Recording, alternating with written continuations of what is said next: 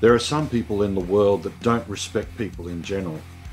There are those that perpetrate violence on their partners, their children, families and friends. There are people who commit violence on people they don't even know. Whoever they are and whatever violence they commit on someone only demonstrates their inner being, their capacity to hurt, destroy, maim or kill. I believe that all of us have the capacity to commit violence, if the circumstances are right. C.S. Lewis spoke about every person having a caged beast within.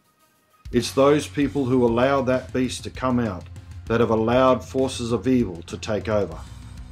In the end, every single person in this world has a choice to make.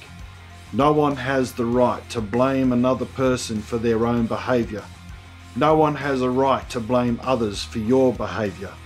No one has the right to decide that others were to blame for someone else's behaviour. Everyone has a choice. Everyone decides. And so do you.